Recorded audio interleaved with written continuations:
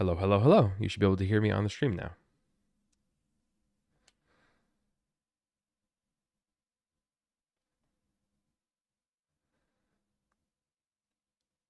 Testing, testing, testing.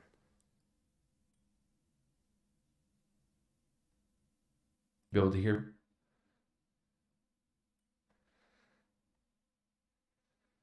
Now I was able to hear you just right now.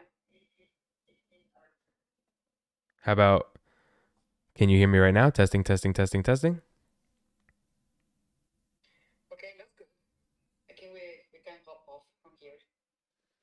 Yeah. Perfect. All right. See you later. Perfect. Yeah, see you. Bye bye. Bye. Thank you for everything. No problem. Bye.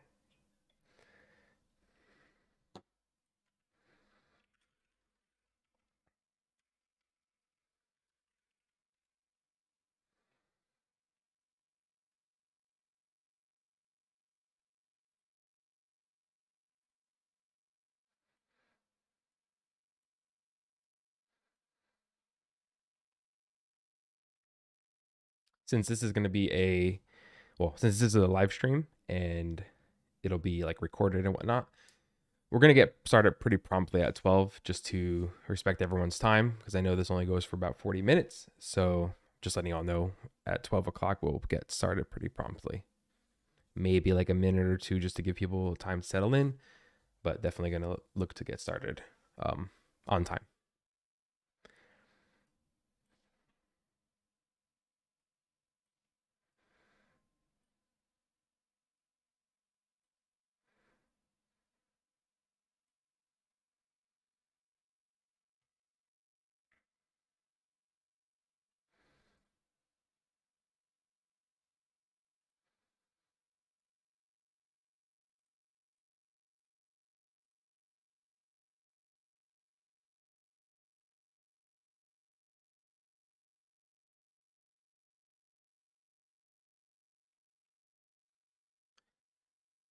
And thank you, Alex, by the way, for confirming that you hear me. Appreciate it.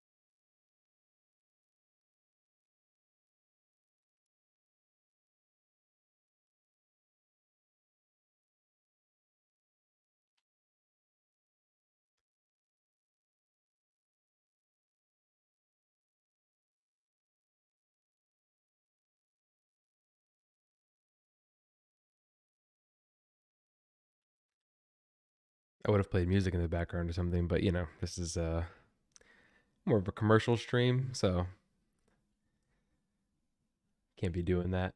I mean, I do have like copyright free music.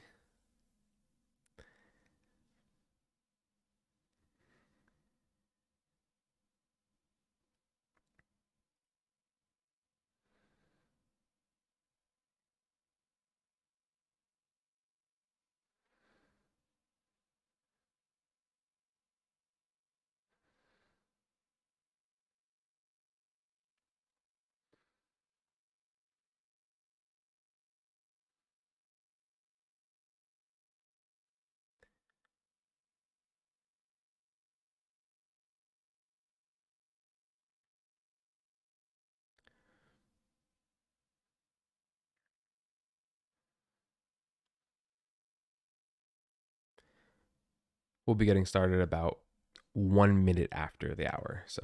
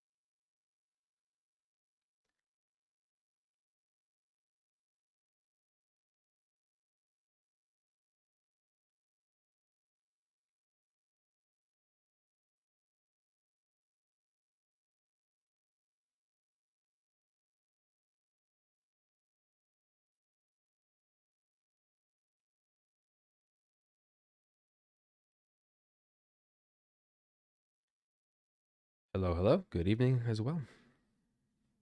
I know that you're all in various time zones, so thank you all for dropping by. All right, I'll give it about 1 minute and then we'll get started.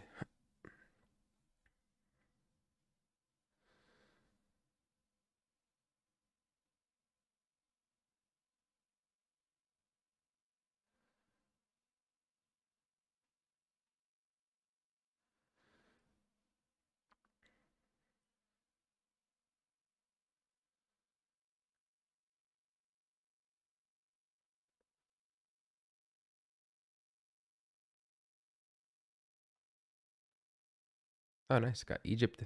Nice. Yeah, I'm over in the United States. I'm over in New Jersey.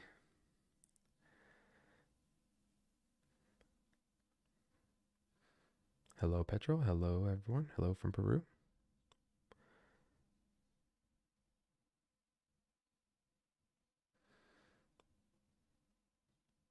Buenos dias. Okay, 12:01. Let's get started. Thank you, everyone, for chiming in and coming into this stream. I am watching chat, so if you do have things that are coming up, I will respond to them as necessary. This is our Terraform question and answer live stream from Arden Labs. So y'all have been giving us questions, and we have been collecting them and basically putting them on these slides so that I can go over them live with all of you and answer these questions. The format of this is going to be pretty conversational. I'm going to basically be speaking a lot, more so than showing code examples. Since we only have 40 minutes and we have about 20-ish questions, it's going to be more of a conversational style of a presentation rather than like, here's code. So just to dive in, let's get right into it. So I have about 20-ish questions. Let's get into it. So I did order the questions actually in we got a bunch of questions. I ordered them a little bit in a logical order. So the first question we got was, what is Terraform and what is it used for? So Terraform is just a CLI tool, right? It's written in Go, which is great because all of us should be probably Gophers if we're fans of Arden Labs. And it's a CLI tool written in Go. And what it does is it wraps APIs, right? So you might have heard of the phrase, it's infrastructure as code. Yes, but what does that really mean? And we'll get into that in the next slide. But Terraform is just a declarative wrapper around CRUD APIs. What's a CRUD API? Create, read, update, delete. Terraform reaches out to those APIs, makes requests, receives responses, and then saves it to state. So when we say declarative, we mean you defined the end state of what you want, and Terraform will work to make that a reality. And we'll cover that a little bit more later because there's other questions more specific related to that. What do you use it for? It's used to manage infrastructure via code rather than through the UI. So many of us probably manage infrastructure for our companies or organizations, and often it involves you going into some web interface and clicking around and creating VMs, creating other infrastructure, whatever it may be. Terraform takes all of that and codifies it as a file, as code. So I like to say it turns the clicky into scripty, right? That's essentially what Terraform is doing here. And if you've heard of Terraform and the wild, you've probably heard of the phrase infrastructure as code. And that's actually a good segue into the next question, which is, what is infrastructure as code? So infrastructure as code is just a fancy way of saying, I'm taking all of your interactions that you've been doing in the UI and I'm codifying it into a file that Terraform knows how to read, parse, and then interpret as actions, right? So if you log into, let's say, the AWS console and you go to EC2 and you create yourself a VM, those actions that you've taken, you can take them and codify them as Terraform configuration, right? You can define the actions that you want to do as Terraform configuration, and Terraform will say, oh, you just want to create one VM that's T3 micro, that's using, this AMI image, et cetera, et cetera. Terraform will read that, it's been codified, and it'll know how to manage that in the future. What are the benefits of that? Well, now your code is trackable, right? Auditable, shareable. You're treating your infrastructure the same way you're treating your actual software for your applications. So that's where you get the moniker infrastructure as code from, right? You're treating the infrastructure as code. I don't generally like the phrase infrastructure as code because Terraform can manage more than just traditional infrastructure. It could manage anything that's fronted by a CRUD API. The next common question that we've received was, how do I create, modify, and destroy infrastructure with Terraform? So that's Terraform's bread and butter, right? It's able to create infrastructure, modify infrastructure, destroy infrastructure. Well, you use what we call the core Terraform workflow in order to manage your infrastructure. And the core Terraform workflow is just 3 steps, right? It's write, plan, and apply. So the write step is to write your configuration, right? You literally create a file and you put your resource definitions in that file and you tell Terraform exactly what you want and how you want it. Then once you have that configuration syntactically correct and ready to go, you would do what's called a Terraform plan. And in the Terraform plan, Terraform will read your configuration, parse it, and it'll decide what to do and how to create those resources. Now, under the hood, Terraform uses what are called plugins to reach out to different APIs depending on, which API you're interacting with. Maybe it's AWS, maybe it's Azure, maybe it's GCP, maybe it's all 3. But during the plan operation, it'll parse your configuration, reach out to those APIs and say, hey, do we have any infrastructure that matches this? Oh, no, I don't. Great, I have to create it. Oh, hey, do I have any infrastructure that matches this? Yes, I do. Well, is it up to date with what I expect? No, it's not. That's a modification. Hey, do I have any infrastructure out there? Yes, I do, but it's no longer present in my configuration. That's a destroy, right? So Terraform is making those API requests on your behalf, and it's working to make reality match what you've defined in your configuration, okay? And then the apply stage is after the plan. You actually say, yes, I do want to make these changes, right? So we separate the actual plan from the apply here in that you can see what the plan wants to do, and then the apply is saying, yes, go do it. Those are separated out for safety and for the ability to review before pushing things to environments. Speaking of providers and APIs and plugins, what providers are supported by Terraform? Another common question that comes up. Well, any provider that has a plugin written for it is supported, right? So any CRUD API that has a Terraform provider written for it already is supported in Terraform. And creating a provider plugin is not terribly difficult. There's some guides out there on HashiCorp's Learn website in order to follow to do that. But the popular providers out there are AWS, Azure, GCP, GitHub, PagerDuty, and also there's a Domino's provider to order a Domino's pizza, which is actually really fun. That was like I believe a hackathon project or somebody made that in the open source community. So any provider is supported as long as there's a plugin written for it, right? So you have Terraform core, the core CLI binary that you download. That binary uses different plugins to reach out to these different APIs. So the flow of traffic is really you, Terraform core, a Terraform provider plugin, and then the upstream API. That's how the flow of traffic works. And I did have a good graphic for this on my training content, but I didn't get to put it in the slides. But I do have a good graphic that shows this. So those are the providers that are supported. Another common question is, does Terraform support deploying to multiple providers simultaneously? The answer is a resounding yes, it does. And this is a very common pattern, right? Your infrastructure doesn't always live in one provider, right? Maybe not all of your infrastructure lives in AWS. Maybe you have it split between AWS and Azure, or AWS and GCP, or what it may be. Or maybe your DNS lives in a completely different place, like, Route 53 versus Azure's equivalent. You can define multiple providers in a single configuration and tell Terraform to deploy to all of them, right? So you can have an EC2 instance in AWS that's updating DNS using Dyn DNS, that's talking to an Azure blob storage bucket in Azure. So you can have all of those things working together in one configuration. So we tend to say that Terraform is cloud agnostic in that regard, right? Because Terraform doesn't care what provider you're talking to, as long as it's defined in the configuration and has authentication to reach out to them. To answer Vanesh's question, or Vanshaw's question, as long as APIs are there, we can write providers. Exactly. As long as there's a CRUD API upstream somewhere, you can write a provider against that CRUD API to work with Terraform. And that's exactly how they work with the major cloud providers, right? AWS has a public API that you can use. Terraform uses that through its provider plugin. We can cover the difference between modules and providers a little later in the talk. Speaking of modules, how can I reuse and share Terraform configuration across projects? This is a very common question that people have. So generally speaking, Terraform configuration is in a single file or multiple files, depending on how you want to break it out.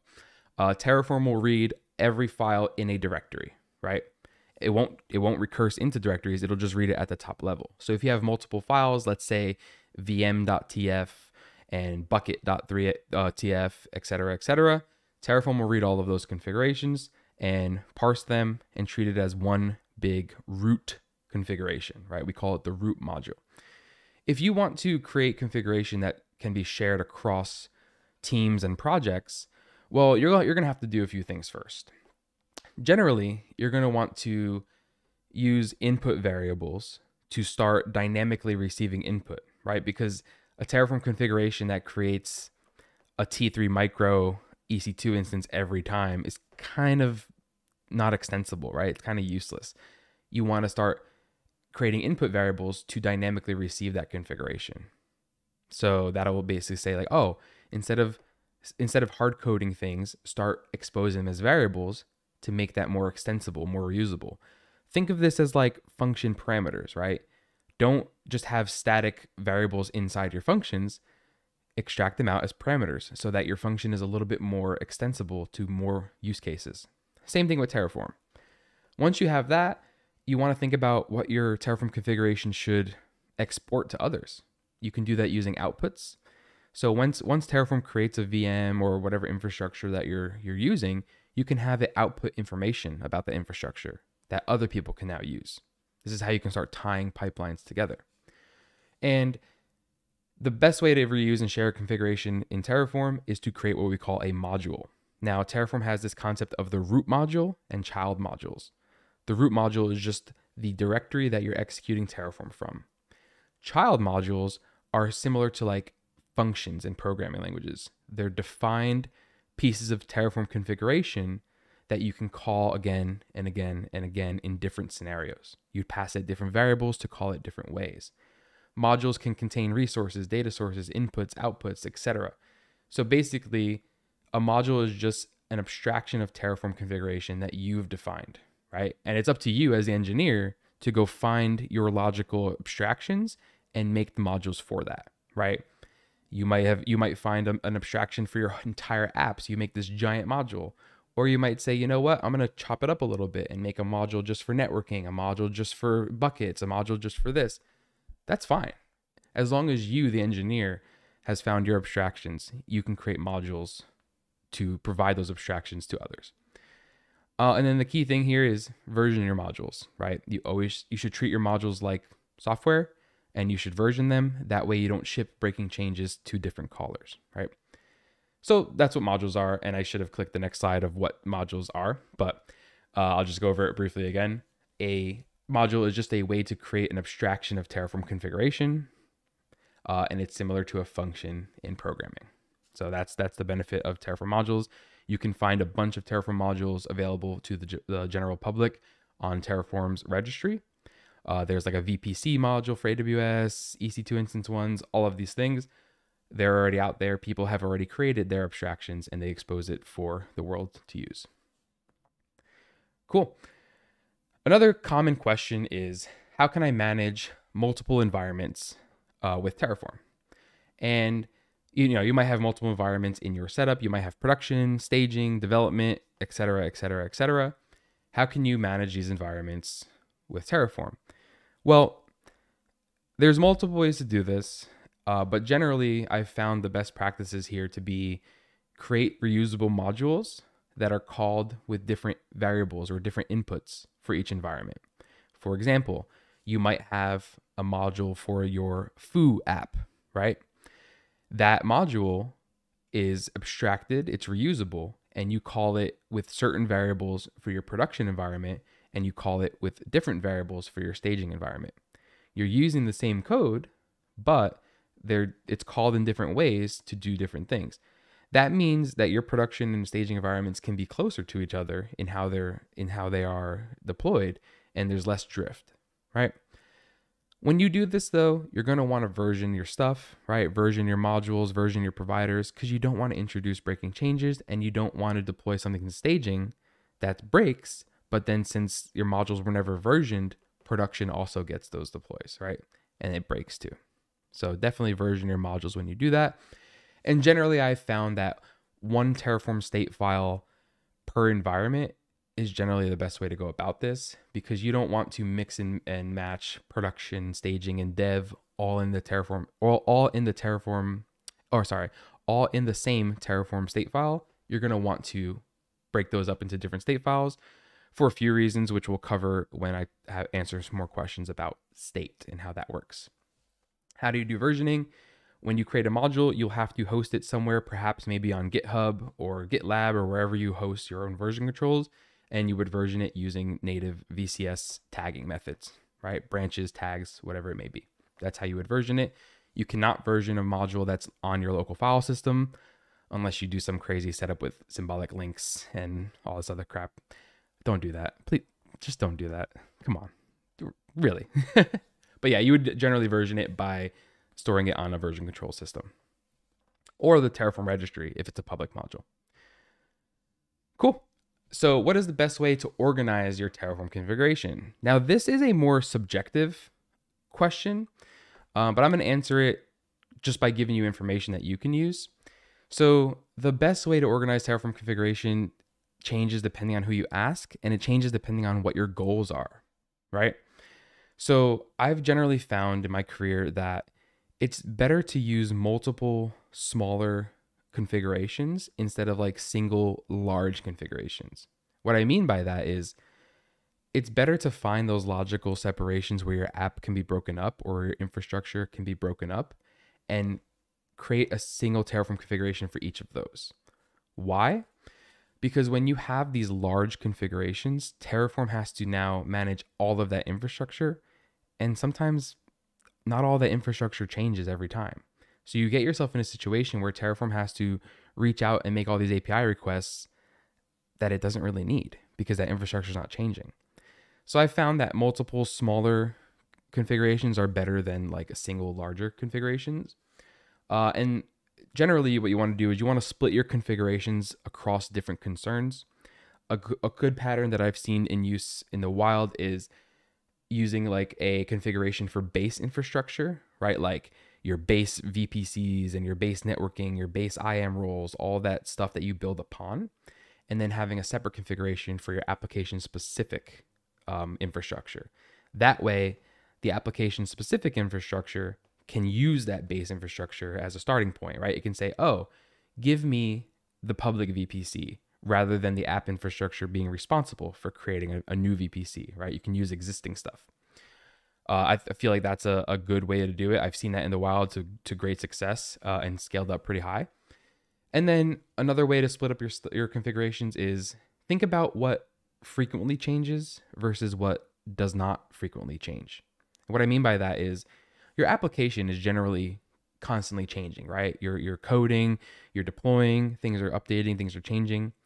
But there's other infrastructure that doesn't really change often, right? Like you create an S3 bucket probably one time and then you never touch it again, or you create like a security group rule or an IAM policy or whatever it may be. You create it like one time and you probably never touch it again. Or subnet. Subnet's a great example. If you see a pattern where you have frequently changing infrastructure and infrequently changing infrastructure, that's a good point to ask yourself, I should probably split this up. Or can I split this up? That's a good indication of that. And then generally, you would want to have one configuration or root module per application, per environment, right? So if you have the foo application, you would have one root module for foo production, foo staging, foo development. Logically separating them across applications and environments is useful for when things go wrong, so you're not blocked, right? You can manage all of them in one file if you want, but congratulations, dev's broken. You can't deploy to prod, right? Without fixing your Terraform state. And last thing I've seen about organizing Terraform code, I can't even speak, is to favor being explicit over being dry until you find your abstractions. So I see a lot of people out there, they use these big variables to do very complex things in Terraform, and then they need to make one little change and they can't because they've coded themselves into a dead end, and now you have to unravel what's even happening with these large variables. Be explicit at first. It's far easier to go from being explicit to being dry than it is to go from being dry to being explicit. So be explicit at first. It's okay to do some copying, right? Copy this resource to that resource. It's okay to do that copying up front until you find where your abstractions are, and then you make a proper abstraction using a module or something, right? That's that's what I would say, my advice for this. So we talked a little bit about Terraform state, but what is Terraform state? So when you apply Terraform configuration, it actually makes the resources in real infrastructure, right? It really reaches out to AWS and creates you your EC2 instance. However, there's going to be some information that Terraform does not know of until it creates the resource, like the resources identifier, right? That information is not stored in your configuration. It's stored in Terraform state file. So Terraform state file is just information that Terraform keeps about the resources that it's managing. It needs this information for about a couple reasons.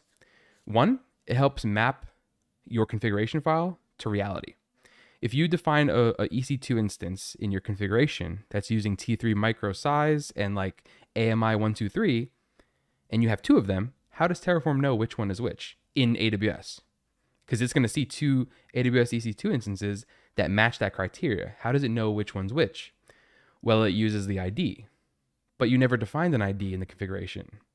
That's what state's for. It stores the ID in the state file so that the next time Terraform runs, it can say, oh, yeah, that first configuration, that's mapping to ID 1. That second one's mapping to ID 2. Gotcha, no problem. So that's the primary purpose for Terraform state. Then tertiary purposes are for other metadata about Terraform, such as like outputs, inputs, etc. For performance reasons, because instead of having to reach out to that upstream API to refresh what you know about the resources, you can just look in your state file. And then for syncing, if I make changes, they're saved in the state. And then if you make changes using the same state file, you'll see my changes as well. And we won't topple over each other. So that's the primary use case and what state is. States are stored in what we call backend. So what is a Terraform backend and what is it used for? That is the question here. A Terraform backend is just a location where state files are stored, right? There's one state file per one root configuration for Terraform, and the default backend is just a local file on disk. If you go and run Terraform apply, you will see a terraform.tf state file in your directory after you're done. and that's the default location for state. However, having a local state file is not very beneficial when you're working in many teams. So there's something called a remote backend, which stores your state file remotely on some HTTP endpoint, in a database, in S3, wherever it may be. Those give you additional features like being able to share your state between teams, right? You would do this when you want to use CI/CD so that everyone's operating against the same state and doesn't trip over one another, and things like that. The remote backends also provide what we call locking, as in if I were executing a Terraform apply right now and you tried to execute a Terraform apply at the same time, I would have locked the state file. I have the lock. You can't do anything until I release the lock to prevent these collisions. So different backends provide those different features. You would want to choose the backend that's correct for your use case. Generally speaking, you would want to use a remote backend when you're working in a team.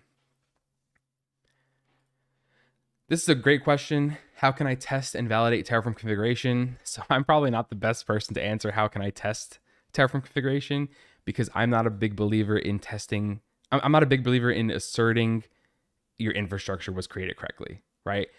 Terraform is already tested. The provider plugins are already tested. I'm not going to write extra tests to know that my EC2 instance came out as a T3 micro.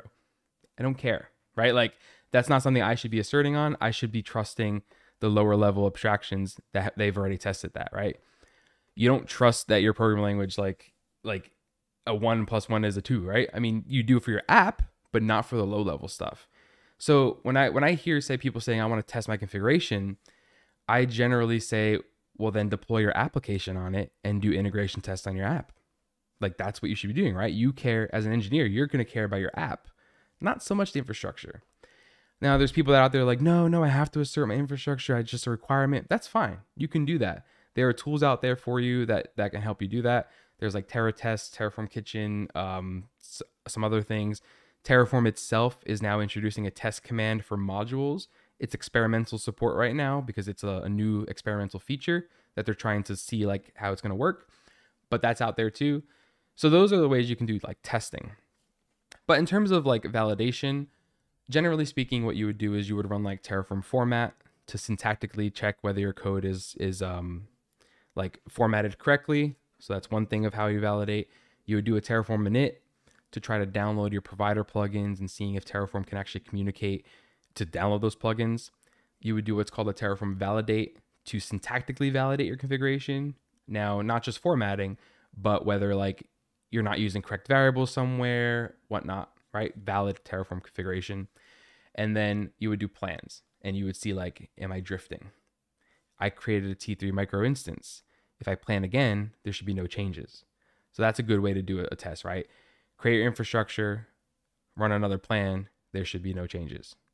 If there is, something's wrong. And there's also things built into the language like preconditions and postconditions, where you can define a precondition or postcondition on a file, on a configuration, and then basically test like, oh, does this meet the configuration? For example, if you wanted to enforce that everyone has to have a certain tag, you can do a precondition or a postcondition to make sure that the tags follow some format. So good ways to test and validate those configs. What are some common pitfalls when using Terraform? Well, there's something called the refresh slowness, where if you have so many resources in a configuration, all of those resources have to be refreshed before Terraform could plan. That involves reaching out to the API, seeing what the current resource is in the real infrastructure, and reporting it back to Terraform. If you have so many resources in a configuration file, that can take a long time. I'm talking hundreds or thousands of resources. You're making hundreds or hundreds of thousands of API requests now. That can slow your Terraform plan down. And I often see people like, hey, I have like 1,000 resources under managed. Why is my plan taking so long? Because you're making 1,000 something API requests now. Think about that when you're using Terraform. There's ways to get around that, which my course goes over. And then there's things like configuration drift, where people are manually modifying your infrastructure out of band and, changing things up. In the interest of time, I do want to go to the next question. What are some of the best practices when using Terraform? Generally, we've already covered some of these. Use separate states for separate concerns, right? Separate state files for separate environments. Use outputs to connect one Terraform configuration to another. And then version everything. Version the CLI binary you're using, version the provider binaries you're using, version the modules you're using. Don't allow unintended changes to come in and screw up your production deploys. Version everything. How can I integrate Terraform into my CI/CD workflow? This one is an interesting one because Terraform is just a CLI binary. So as long as you have your configuration in your state file, you can run Terraform wherever you want, right? But generally speaking, the workflow is to run plans on your pull requests so you can see like what's changing and get that feedback. Run applies once those merge to main or merge to your default branch. You can use a different CI/CD runner that allows you to rerun Terraform without a new pull request. So a common thing that I see people struggle with is, hey, I already merged to main, but the apply failed. What do? I don't want to make another pull request because I have to go through all these hoops. You should be using a runner that allows you to re-execute the runs, right? Instead of going through the whole pull request merge process again.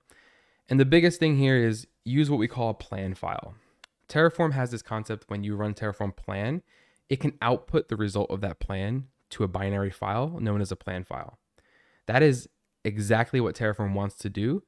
You would use that as an artifact in CI/CD, pass that to the apply, and then the apply will apply directly from that plan file without reaching back out to the public APIs. Why is this beneficial? Because at the time of plan, you could have had a data source that read the current AMI for your application as AMI 123. But if you did not use a plan file, by the time the apply operation happened, let's say that happened the next day, well, then a new AMI would have been published, maybe AMI 456, and now when the apply happens, you're going to get AMI 456 rather than AMI 123, which is the one you approved on the pull request. So use a plan file to make sure that the plans that you have approved are the actual actions that are going to be applied. Again, these are more things that we go over in the course for Terraform. How does Terraform manage dependencies between resources? Very good question. One that I think a lot of people struggle with. Terraform has a concept of implicit dependencies and explicit dependencies. So implicit dependencies are things that Terraform can infer just by reading your configuration. For example, if I create an AWS key pair for SSH, and then I use that key pair in the EC2 instance, that's an implicit dependency between those two resources in that the SSH key must be created before the EC2 instance because the EC2 instance uses the SSH key. That's an implicit dependency. Explicit dependencies are you in the configuration explicitly saying this resource depends on that resource. Generally, you shouldn't really use explicit dependencies, but there are times where Terraform cannot infer a dependency relationship and you should use, explicit dependencies. How does Terraform even know how to do these dependencies managements? It uses what's called a directed acyclic graph or a DAG, and it basically walks your configuration, drawing a graph in code, and then says like, oh, this resource depends on this depends on that, and it draws a big graph. And that's how Terraform knows which resources to apply first, and then which resources to destroy first, right? So it's like a stack, right? To apply these, and then destroy these. So that's how Terraform manages dependencies. Can Terraform be used for on-premise infrastructure? Absolutely. So this is just a resounding yes. You can use Terraform for more than just cloud infrastructure, even though like when you search Terraform, all you see is cloud infrastructure things. But there's many more providers than just AWS, GCP, and Azure. There's providers for VMware, for Proxmox, for OpenStack, for Nomad, for Kubernetes, for Docker. You can build your own provider if you have a CRUD API to code against. So yes, you can use Terraform to manage your on-premise infrastructure as well. And many people do. There's a lot of people out there that use VMware, and there's a lot of home labbers that use Proxmox, and they use Terraform to manage that too. So yes, Terraform can be used for on-premise infrastructure. Can Terraform manage existing infrastructure? Absolutely. If you have an EC2 instance or a virtual machine in VMware, you can tell Terraform to start managing that infrastructure by doing a process called importing. Importing is when you tell Terraform, hey, I have EC2 instance ID 12345. Go pull that and map it back to my configuration here. Terraform will do that, and it'll map the configuration back, and now it's starting to be managed under Terraform. You get into some interesting things here where importing, right now, there's no way to bulk import. You do have to go resource by resource, But I kind of view that as a good thing because it makes you think about what it is you're doing and how you're laying things out. But yes, Terraform can manage existing infrastructure. Can Terraform replace a specific resource without modifying other resources? Absolutely. So Terraform has a few ways to do this. There's like a replace flag that you can pass, and you can pass it a specific resource identifier, and you can say, hey, replace this. You can taint it, which was the old way of doing it. But Terraform supports being able to change only what needs to be changed because Terraform is declarative. You are defining the end state of your infrastructure, and Terraform is working hard to make sure that your infrastructure matches that end state. So you declarative just means you define the end state. In that, Terraform is also, I say idempotent, but people say idempotent. But either way, Terraform is idempotent in that it will only make changes that need to be changed, right? If you run the same Terraform apply over and over again, you should get no changes because it's idempotent, right? Idempotent, however you want to say it. So that's some of the benefits of Terraform versus something like Ansible or Chef or Puppet, right? They're more imperative. Terraform is declarative. Does Terraform support autocompletion? Yes, it does. There is a Terraform LS program to provide like a language server, and there's extensions for VS Code, Vim, etc. So you can use autocomplete in Terraform. I'm a Vim user, NeoVim, whatever, but I use this Terraform LS to provide me autocompletion and such. And there's a beautiful VS Code plugin that's maintained by people at HashiCorp. You could use that as well. So it does support autocompletion. It's actually pretty nice to use. VS Code gets a lot more features than Vim because just the plugin ecosystem of how it works. But yes, it's out there. Go search Terraform LS if you want to use that. And then the last question that we've had was, what are the most useful Terraform commands? So there's Terraform format to format your configuration, right? Which is something you would probably run in CI/CD as a linting step. There's Terraform init that actually reaches out and initializes Terraform. There's Terraform plan and Terraform apply. Those are like the main ones. Outside of those, though, I find the most useful commands that I use is validate, because not a lot of people actually use validate. You'd be surprised. Terraform console, which drops you into like a little subshell that allows you to run Terraform interpolations and Terraform functions, because there are different interpolations and functions built into Terraform itself, and you can use Terraform console to execute them and run them and see what's happening. Outside of that, there's Terraform graph, which will draw you your graph of how your resources map to one another and show you all the dependencies. You can output that as I believe, a DOT file and view it with something like GraphViz, and you can see your entire graph of infrastructure, which is fantastic. And then the other two most important commands for me is like Terraform state and Terraform import, things to manage state files. I often have to manage a lot of state file things when things go wrong and I have to fix it. So state and import are some of the most useful commands to me. When you're talking about state files and why you need them, can you talk more about the IDs you mentioned? Not sure I followed what you're saying. Yes, I'll give it a quick answer to that. When you create an EC2 instance in AWS and you say, hey, I want you to create an instance with AMI 123, and it's going to be a size T3 micro. When you create the instance, Amazon will generate an ID for it, right? It'll say ID-ABCDE. It'll give it a randomly generated identifier once it's created. Terraform will not know that identifier unless the resource is created. So after it creates the resource, it stores that identifier inside Terraform state so that the next time you go to plan or apply, it knows that that identifier maps back to that specific configuration in your code. How about Terraform Cloud? So Terraform Cloud is a great platform. I actually work on the Terraform Enterprise team at HashiCorp, which is the on-premise version of Terraform Cloud. It's very useful to integrate into CI/CD process because it supports things like webhooks, role-based access control, and such. I like using something like Terraform Cloud for my CI/CD process because it decouples the CI/CD run from the Terraform execution.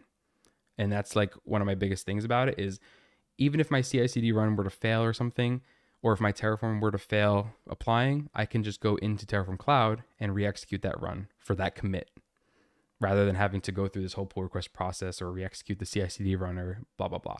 Because let's be face it, a lot of people's CI/CD pipelines, they're not idempotent, right? That you can't rerun them without doing changes again. It's like a lot of people are pretty bad at that, right? So decoupling that is very useful to me. And Terraform Cloud provides additional features like, policy checks, cost estimation, etc. Cool. I know we have about 2 minutes left, so last two things. We are holding a Ultimate Terraform open enrollment course, free 4-day online training from April 24th to 27th, where I will be teaching the Ultimate Terraform class to learn more about Terraform. More code, more hands-on examples, more in-depth, right? This was just a brief question answer stream to go over the high level, but I'll be hosting this course on April 24th to the 27th. Will we use all 4 days? I'm not sure yet. This is kind of a feeler for the pacing of the course and to get the content finalized. So come through, hang out, and we can all go through Terraform together. And with that being said, we're on the last slide. I really like to keep time. So we have a bundle, right? Like a raffle. So we've entered everyone's names that are attending or that have signed up for this stream into a spinning wheel. So you need to be present. So I'm going to spin the wheel. And if your name is called and you're here, comment back. If you don't comment within 10 seconds or 15 seconds, then I will have to go to the next one and spin again. You are eligible to win a Go course bundle from Arden Labs. And also, if you're looking for discounts on any Arden Labs things, we have an egg hunt game that you can find on Arden Labs Twitter. Awesome. So with that, I am going to go to the spinner and spin. And these are all the people that have actually signed up to attend the event. Oh, I hate the audio.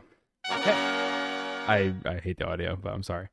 So Mohammed Nasser, you are the winner here. If you are here, please comment in this chat, and that way I can get you your stuff. I'll give you a couple seconds to reply just to see if you are attending, because part of the thing is that you have to attend this live session.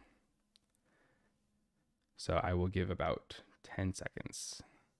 Yeah, like Vegas, for real. That was kind of like Vegas. 5, 4, 3, 2, 1. Okay, I am going to have to move on to the next person. I'm going to spin, and I don't know if I can turn off the sound here. Yeah, I don't think I can.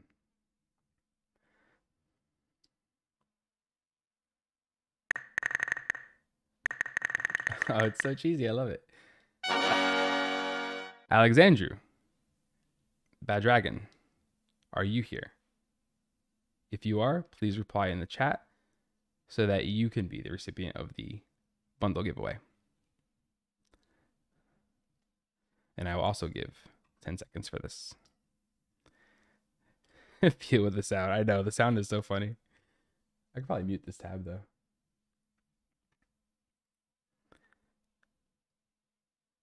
And thank you all for the great presentation.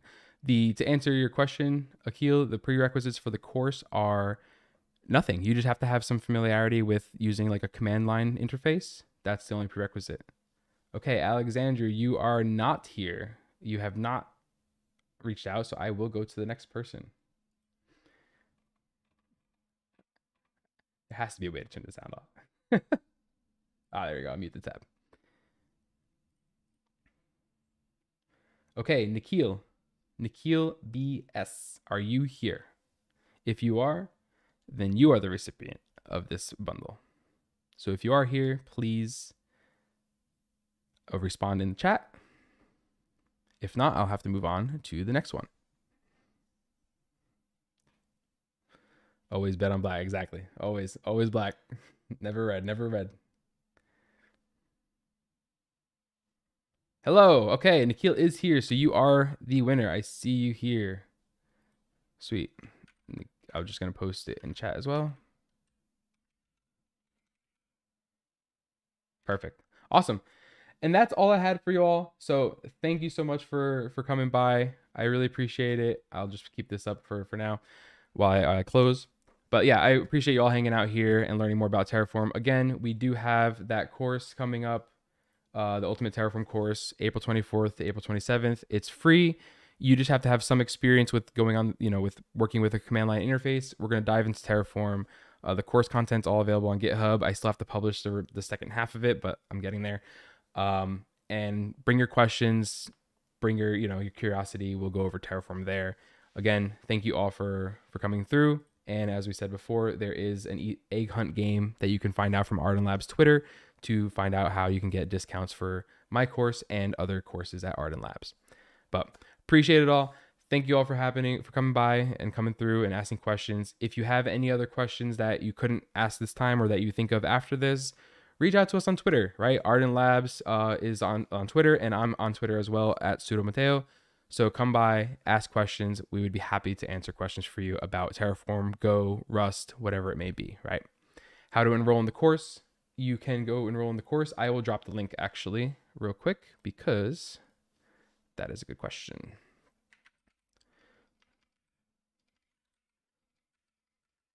I wish I had the link directly, but here, I will log it right here. So that is the link for the course.